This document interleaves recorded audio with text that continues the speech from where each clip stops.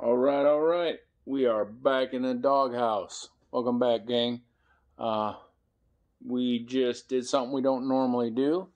Normally, I'm putting an online order on a Sunday night for any of my supplies for the week, and my lumberyard delivers them.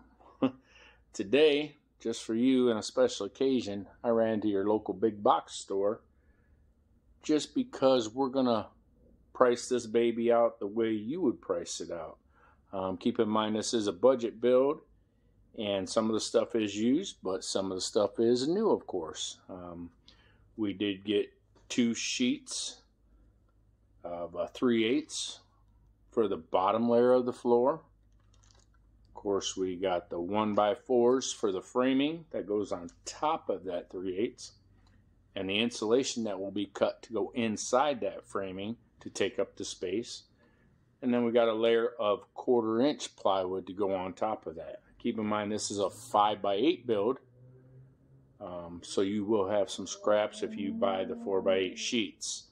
My lumberyard out of Toledo I usually go through, they do have 5x5 sheets, and when I'm building a 5x10 camper that works out great. This one being a 5x8 and an online budget build, we wanted to basically do it the same way you would do it. Next step, I will be doing some wiring on the trailer. I'm going to run some conduit and tack weld it to the frame that you saw me build earlier, and we'll run our wires along that. We'll put in the side marker lights, run the conduit for the main trailer harness down the center, and get into 7-way and 4-way plugs, and basically just do the frame wiring. Then we'll move on to installing this wood and insulation for the floor. Hey guys, today we're going over the electronic part of the frame. We're going to wire up the trailer, do all the legal trailer lights. We're going to have side marker lights, rear light, license plate lights. Don't need clearance lights, and being that this is a 5x8 in the state of Ohio anyway, we don't need center lights in the rear or the front, just your 2 tail lights, brake lights, etc. You can put extras if you want. We're going to keep this one basic for you guys. 2 ways we can go about it. We can run the standard 4-prong. It's been around forever. If you've got a newer vehicle and you got a 7-prong sticking out of your bumper, you can always buy an adapter and run that. If you want to run trailer brakes, you still use this. You just have to run an extra wire to power your brakes out of your brake controller of your vehicle, or run a 7-pin. You could also run an extra wire alongside this to charge your battery of your teardrop from your tow vehicle. Same with this. I've done them both ways. This way is obviously neater and cleaner if you're going to run more than your standard 4 wires. Totally up to you which one you do. Obviously this one's cheaper. I think this was 15 bucks at Harbor Freight, $3, $5, something like that. And this one was about 36 bucks off of Amazon. This has a 4-foot pigtail. You can get them in 6, 3, whatever, 5, depending on how long your tongue of your vehicle, trailer and vehicle are.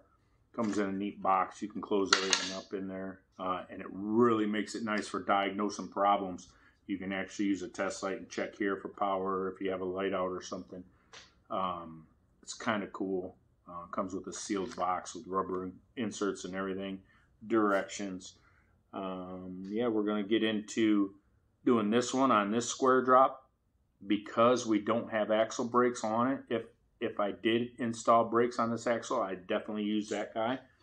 We're going to run this down the center tube using conduit. Now it is galvanized conduit, so I will sand the galvanized coating off before I weld it in place.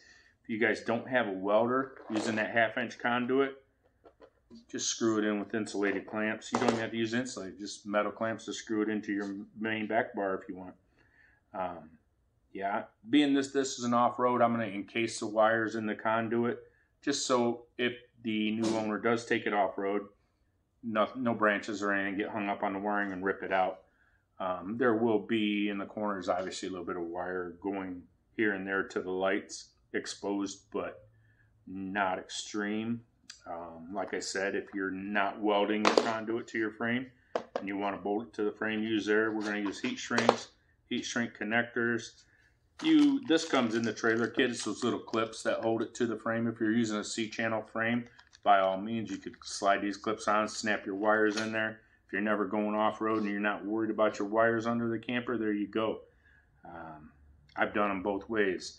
On my classic style teardrops that I build, you've seen them in my other videos. They sit very low to the ground. I do tuck the wire inside the frame rails on most of them, but occasionally I'll use these clips and just run it along the C-channel if the frame's made of C-channel. If it's square tubing, I'll usually clip it into the insulated wires here. Yeah, let's get started. I'm excited to start this electrical part because the floor comes next, then the box, and the aluminum skin and trim, and the inside electrical, and the inside stain and paint, and then she's out the door to a happy owner. So hope y'all are following along, and if you learned something from these videos, hit the like button, will you please? I'm just a small channel. I don't have any sponsors.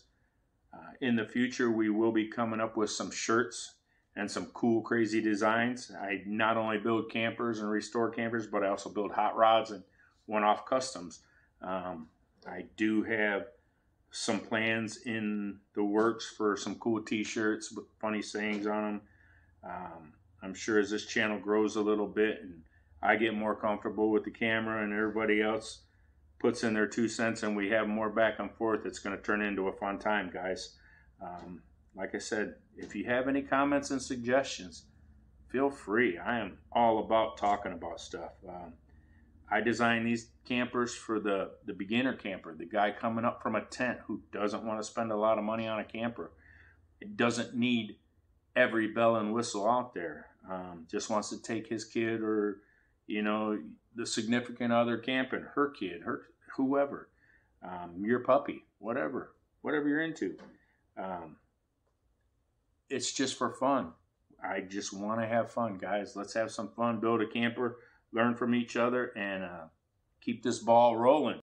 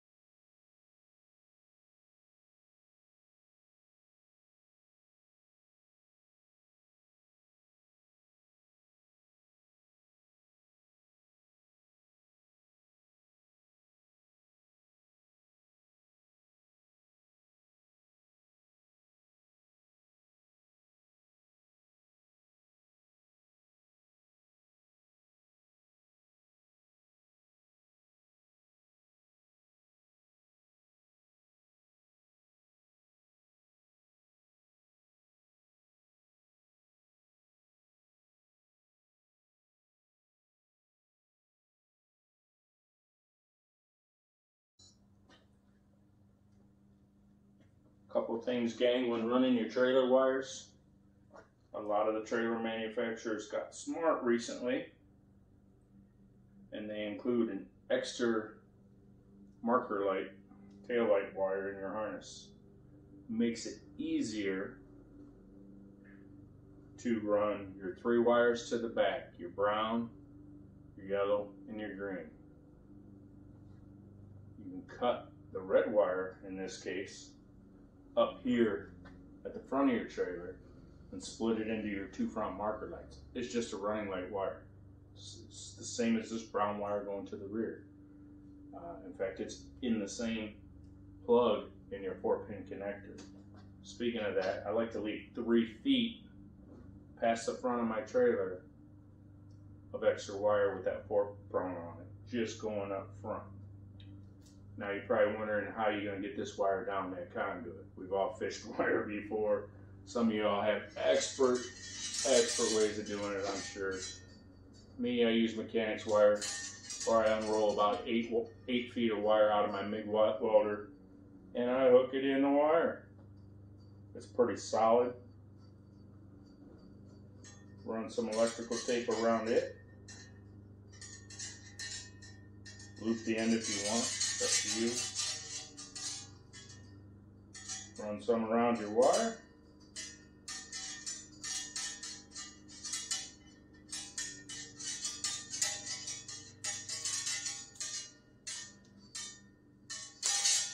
Go fishing. Start at the front, of course.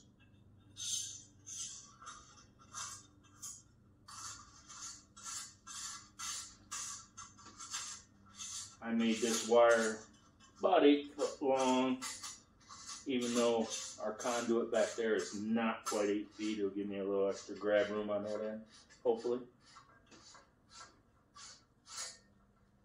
All right, pull through this front little piece. Sorry about the hat, guys. It's like 38 degrees out today. Ridiculous for Ohio, 1st of November. So you can see our wire came out down here. Just gently pull it and watch my feed pull through. If it hangs up, yeah, no, you messed up. But looky here, we got lucky on our first try. I'll pull these 3 to right where that red wire is loomed in.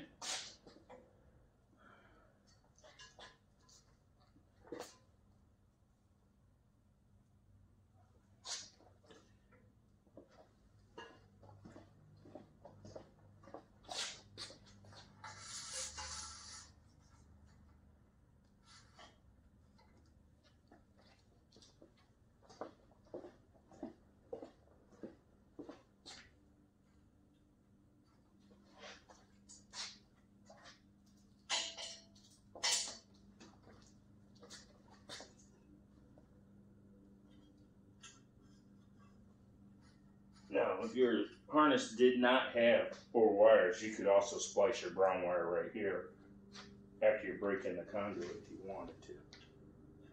Like I said, most trailer wire companies got smart the last few years and added an extra wire.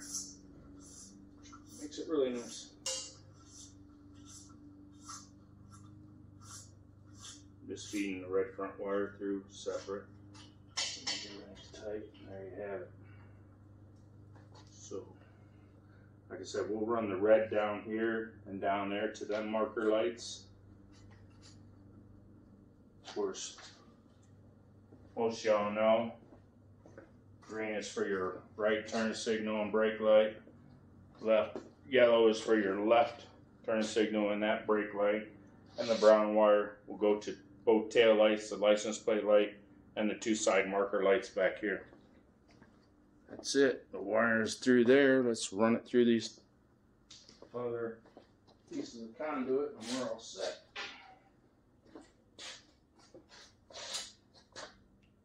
Fishing wire.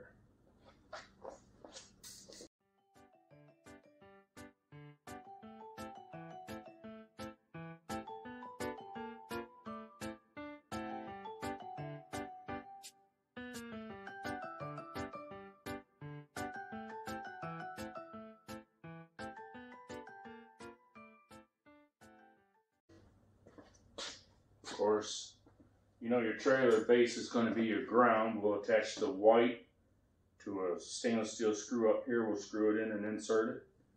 And then at each light, we'll ground them at a ground point. We'll screw in a stainless steel screw with an eyelet and run a black ground to each one of those.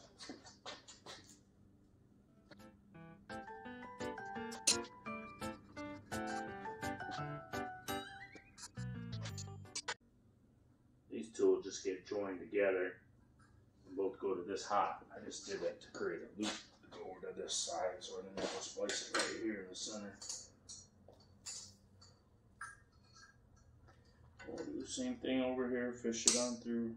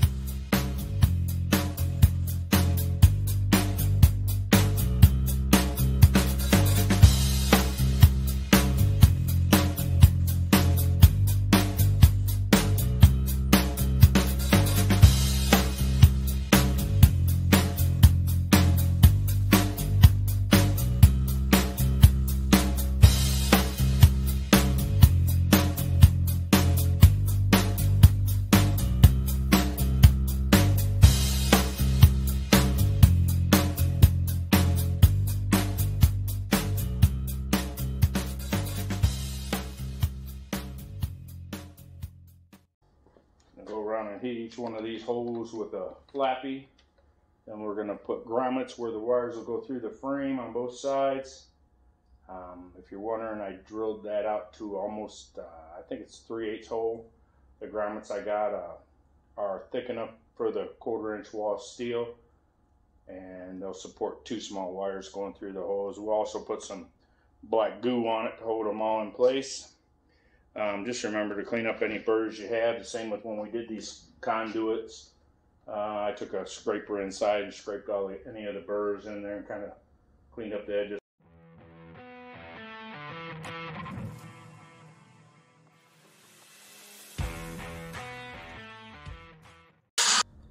I'm going to take a little extra step of precaution here. You guys can do it. You don't have to do it. I'm adding heat shrink to my wiring where it will go through the frame, even though there's a grommet to protect the wiring anyway. We're going to just add a little extra.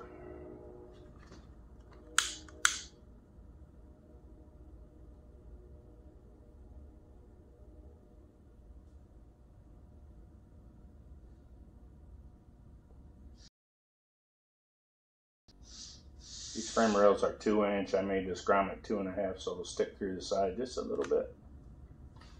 We'll shove it in there. We got a grommet to put on here. Let's get over here on the front. Do the same thing. Times 4.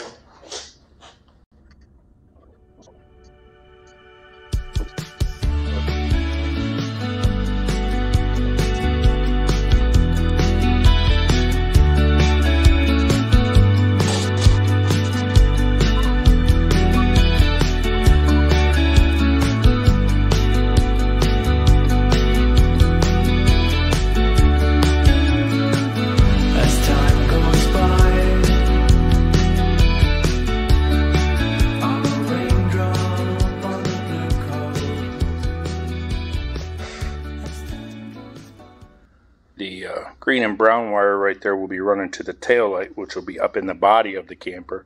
There'll also be a black ground running to that as well. Same with over here, except we have the license plate light, which is brown, the tail light, which is brown, and the left turn signal, which is yellow, and brake light.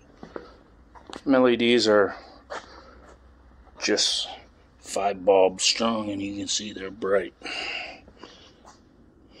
Of course, I sealed each end of that tube with some silicone, just to keep the dirt daubers or bees or whatever you want out of there.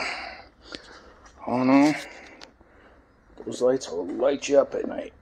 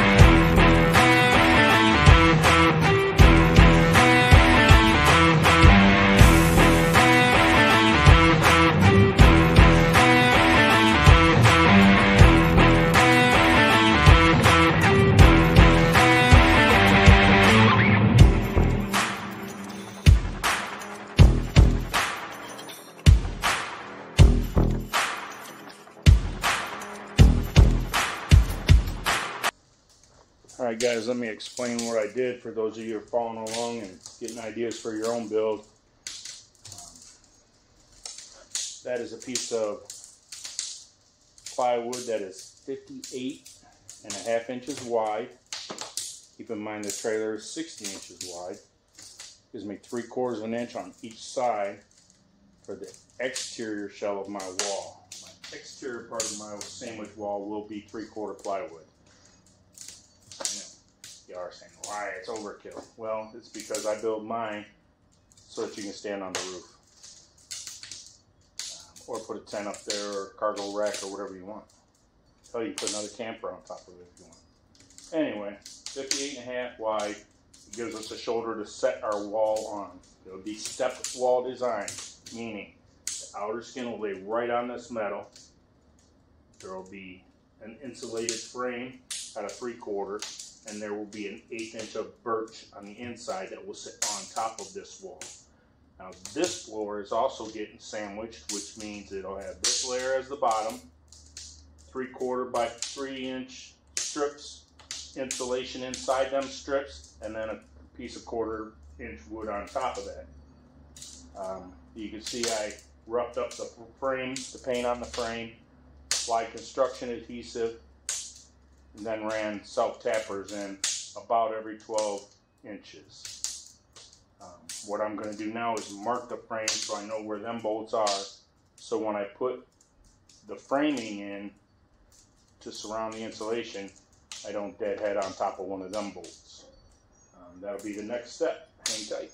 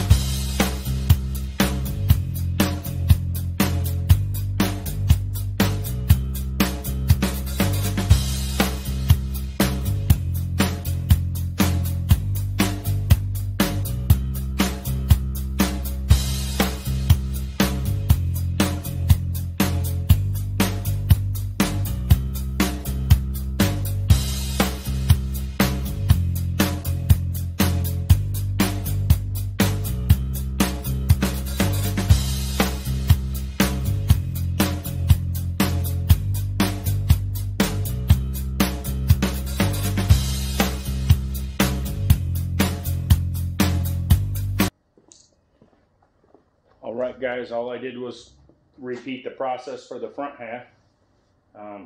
Same 58.5 inches wide by 48 long. If you're wondering why I left the space for my side to sit on, but not the front or rear, is my front and rear walls will sit right on that, and they're only 1/4 inch thick. They do have the same insulation and surrounding framework, and then an inner Baltic birch, but the outside isn't the 3/4 like the sides that are going to support all the load. Next up, we're going to cut 2 recesses out of the floor. Those are going to be for in-floor storage. They're going to be about, I'm thinking 6 to 8 inches deep. This thing's got plenty of ground clearance. You're never going to hit them. Well, you could, but I doubt if you're going to get high centered on those two. It's going to serve 2 purposes: in-floor storage, and the pieces that we cut out will lift up, and there will be a leg to go under them to support them as tables. You can have them both up, or one up, or neither up. The idea is to get a tri-fold mattress, fold it up into a chair or 2, and have a table to work and do what you want to play with, whatever. Play cards, you know, get on your laptop, work, whatever.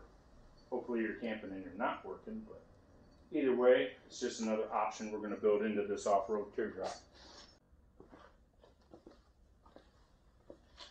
Alright, gang. She's looking pretty. Just kidding. It's just wood. As you can see, I roughed in my supports, my framework for the insulation for the sandwich floor. They're just set in place for now. They're not glued or screwed, as we say. Keep in mind, this is the dropout section of the floor. It'll be down. I'm going to save those 2 pieces. They will become the tabletop. Insulation there, insulation there, insulation there. If you're wondering why this one's offset, your bulkhead galley wall will be right there. That gives you 80 inches interior, which will fit a full-size mattress. A lot of people use tri-fold mattresses in these. The idea is you fold it out when you're sleeping. You fold it up into a seat when you're not. That's the idea behind these dropouts. Your bed will fold up into a seat here. Your feet will go down into the dropouts. You'll have a table, one or both, depending on what you want to do with them.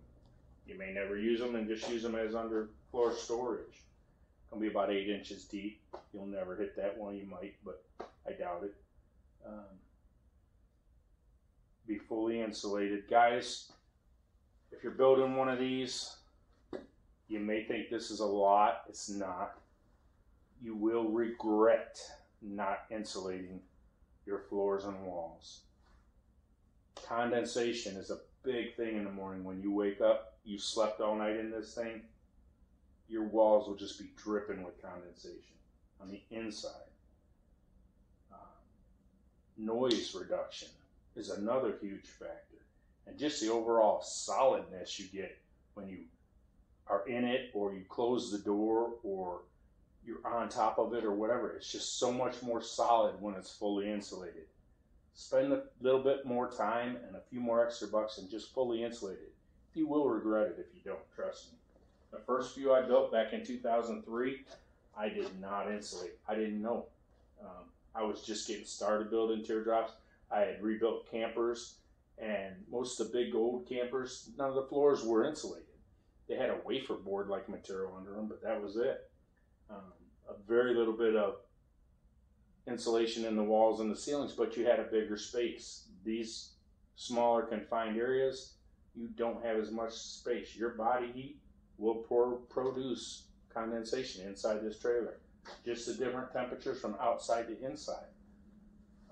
If you're gonna build one, why not go out and do it? Just do it right. And just put the insulation in the floors, the walls, the ceiling. You'll be so happy you did. Next step on this, cut the 2 floor sections out. I'll wipe these boards out of the way. Then we'll come back and frame that in, build the 2 drop boxes that are going to go in there where the table legs will be stored, or anything else you want to store under there when you're not using it as a table or whatever. Then we're going to go ahead and cut the insulation, glue that in, and lay the top floor layer on there.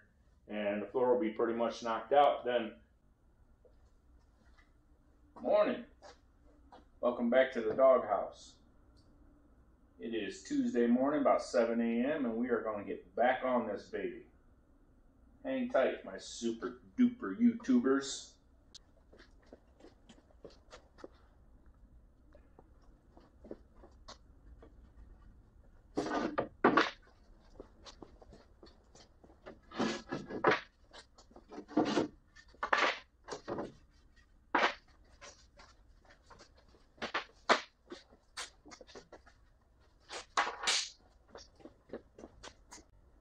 Looks like we got Rattle Can Ralph standing by, as well as Suck It Up Sally. You'll meet them guys in a later episode. They're already fired up and ready to go. Alright, first off, we're going to cut them two cutouts out and start framing in for that drop floor.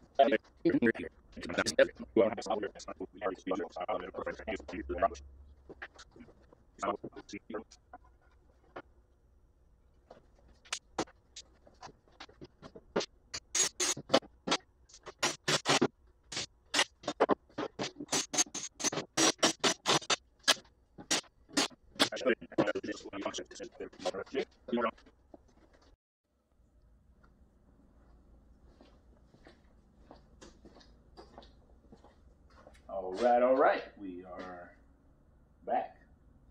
I cut some framework. This is actually going to go under here, like so, all the way around, both sides. It is just to give me a little more surface area to lag my screws of the walls of the drop box into. Keep in mind there'll still be a piece on this and a piece on top of that. It will just act as a little more support. We're gonna go ahead and glue and screw these in, and I'll probably time lapse that so you guys don't have to sit here and watch me screw and glue 80 holes in. Stay tuned.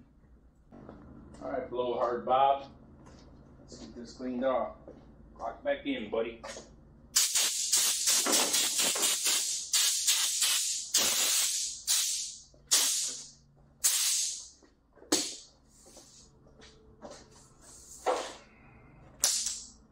Big break, you worked hard, once again.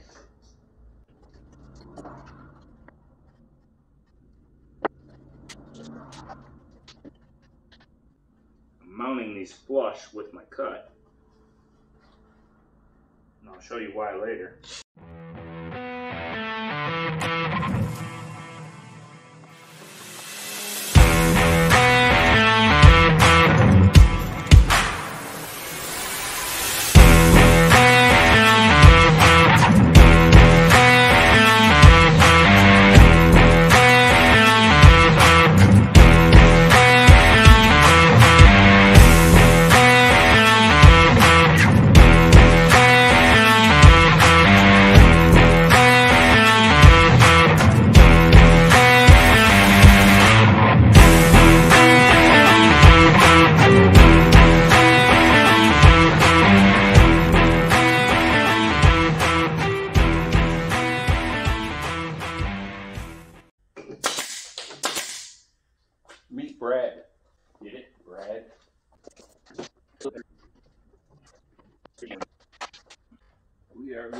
temporarily brad nail these in, and then I will go back and put screws in it once I put the top layer on. Just to sandwich everything together.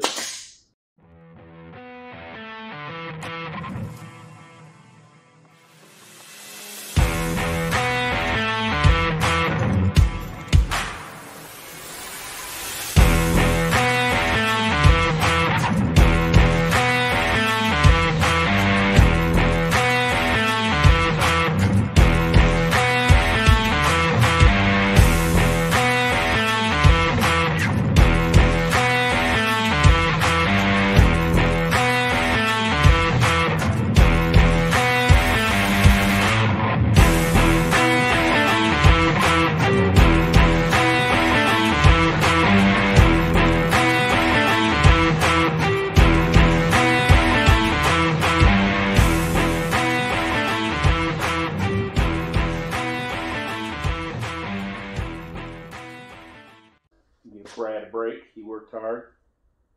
Next up, the insulation.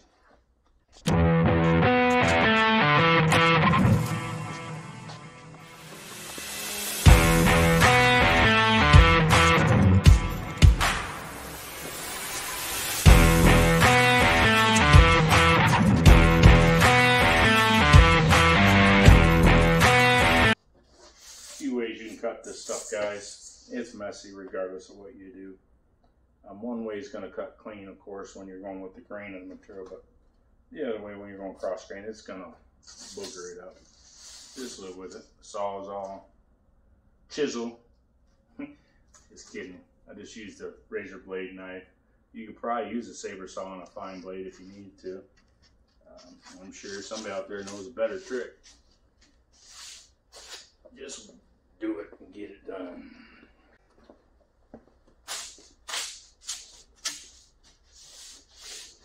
Glue down the holder in place until we get that top layer on there. There you go. Do 1, 2 more. We are golden.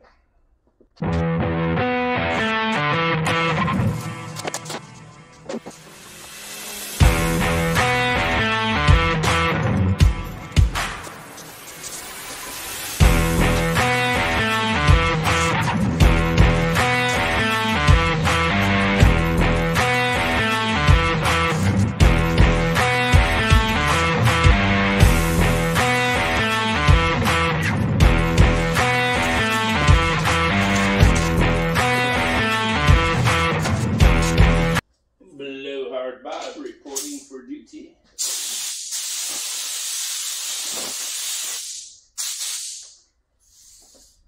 Good job, Bob. Give yourself a raise.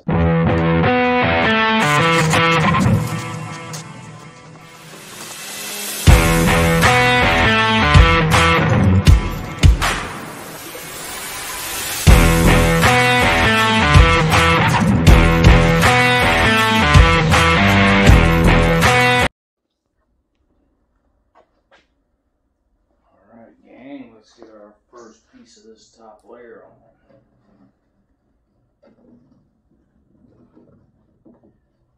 If you're new and you're just coming back into this, take a few minutes to go over the first 2 episodes and maybe check on the history of my page and see a couple of my previous builds. There is a red Squaredrop, very similar to this one that I did. And a lot of classic style teardrops. There's even a shaft that we rebuilt. We are going to glue this down and put some light brad nails in it to hold it in place. This is the final top layer of the floor. Next, the flooring will go on after we cut them 2 holes out. This layer, once it's secured in place, will also get perimeter screws on top of the brad nails to hold it in place, and they will go down through all these layers and into the steel. That is why I marked where our first layer of perimeter screws that only went through the bottom layer went, so that I don't put a screw right on top of another screw and deadhead into it.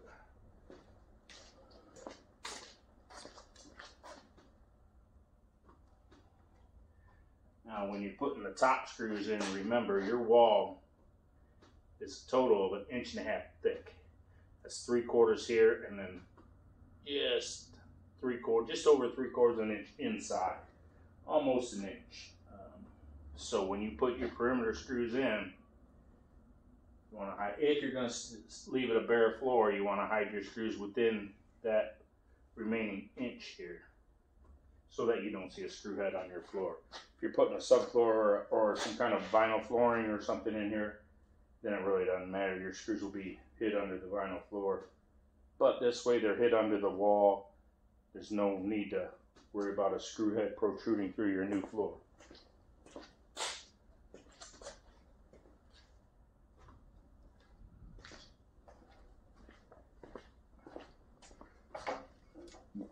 Let's get Brad out of hibernation. Get him on the clock.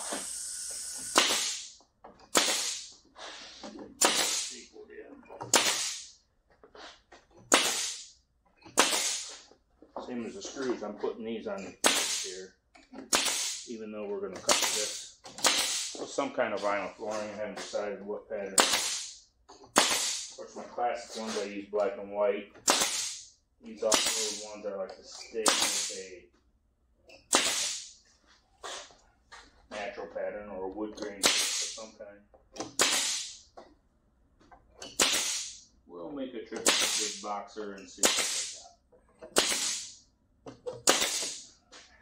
Being that the outside of this trailer is probably going to be red aluminum skin with black trim, we'll probably go with a dark oak or something for the floor. The last one I did a mixture of dark oak and gray oak, and it turned out super sharp. Like I said, if you're new to the channel or if you haven't watched that video, check it out. It's in my video feed, and you got a lot of good response from that build. All right, guys, we're gonna cut this one out. Hang tight. And we're gonna do the same thing up here we did back there.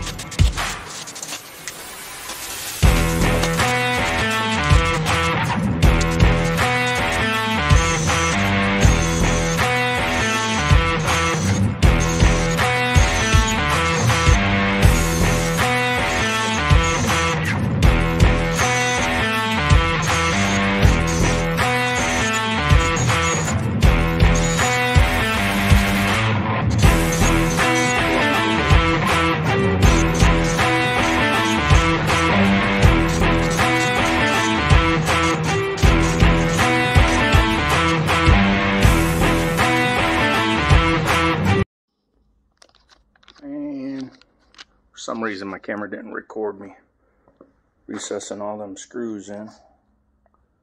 You can see them all the way around the perimeter there.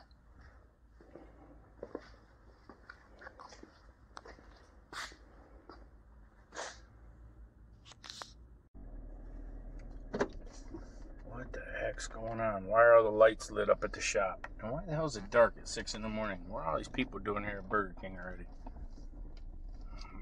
What the hell is going on? Why are all my lights on? This don't look good. What the hell? Son of a... Where the hell's my trailer? God damn it. God darn it. Let's go in there and see what's going on.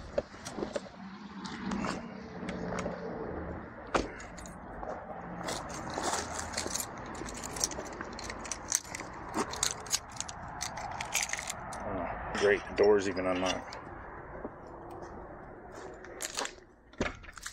Well, the chassis looks alright. Where the hell is my damn trailer? Everything else is here. What the heck?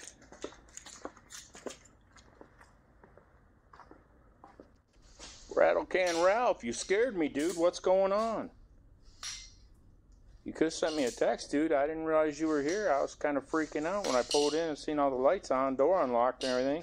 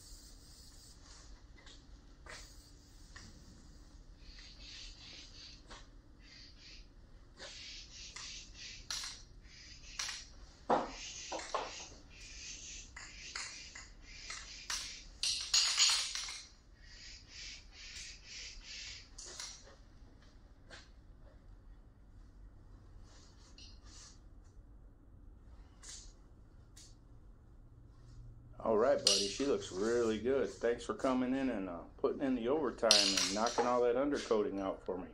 I sure hope you and Wicked Wanda work it out so you don't have to hang out at the shop all night again. But I do appreciate you. Thank you.